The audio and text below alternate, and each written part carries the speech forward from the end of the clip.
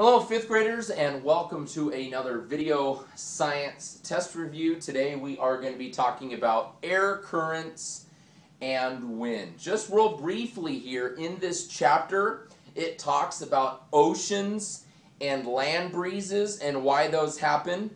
The sun shines down on the earth, but the earth heats up unevenly because land heats up and cools off faster than water. So the air above land when the sun is out is going to be warmer or hotter than the air above the water because the land is heating up faster.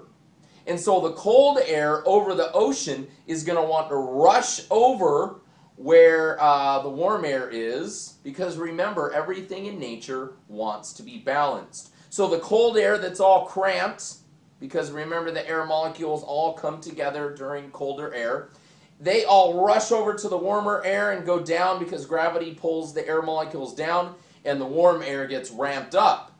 During the nighttime, the land cools off faster, so the air above land is going to be cooler and the air above the ocean is going to be warmer now. So the cool air once again wants to rush out to the ocean during the nighttime, and the warmer air is going to blow over land during the nighttime. So we already covered that concept. If you want to look at it again, I think it is in the last lesson. I believe the title was called The Water Cycle.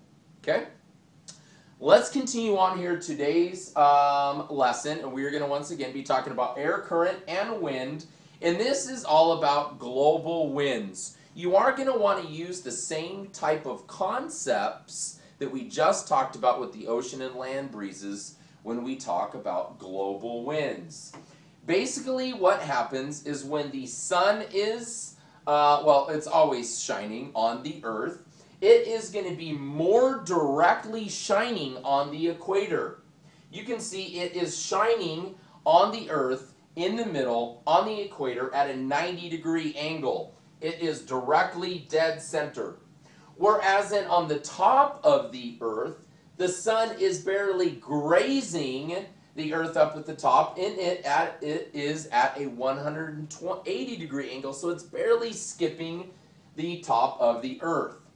So the intensity of the sun's rays in A is going to be a lot stronger. Why? Because it's not as thick. When the sun's rays hit the earth, it's going to be a lot more intense because look at how small it is. Okay? Smaller equals hotter because the warm air molecules are moving around in a lot smaller area, so it's more intense. More squished is more intense.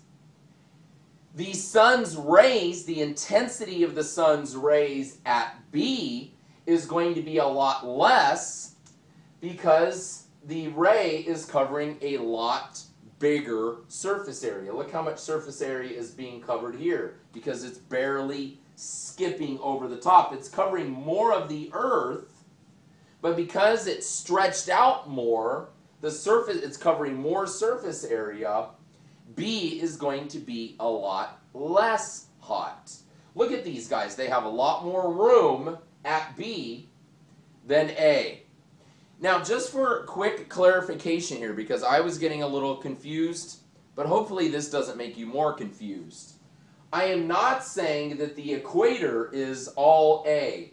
This does not represent what the air molecules look like in the equator. A is only showing the intensity of the heat at A, right there at impact. So once the sun hits the earth at A, that's what the intensity looks like. But the entire equator, the air molecules do not look like that. Only at the point of contact, when the sun hits the earth, that's the type of intensity we have. Same thing with B. Okay? This does not represent what the air molecules look like all over the place here in the northern part of the earth.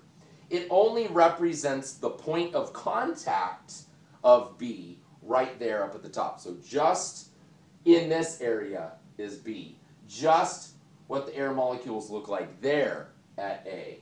But in the equator, we talked about that in warm air, there is a lot more room to move around.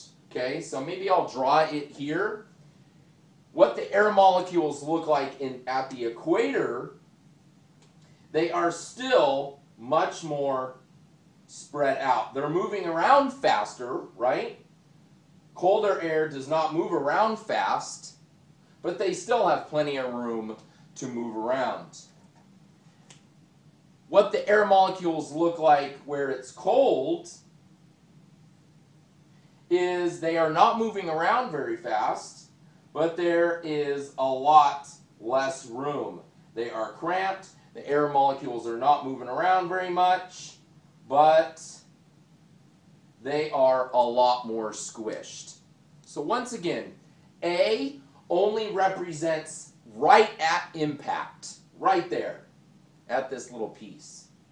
B, this only represents the point of contact where the sun's rays are hitting the earth, right there. Other than that, this is what the air molecules are looking like in the warm and cold environments.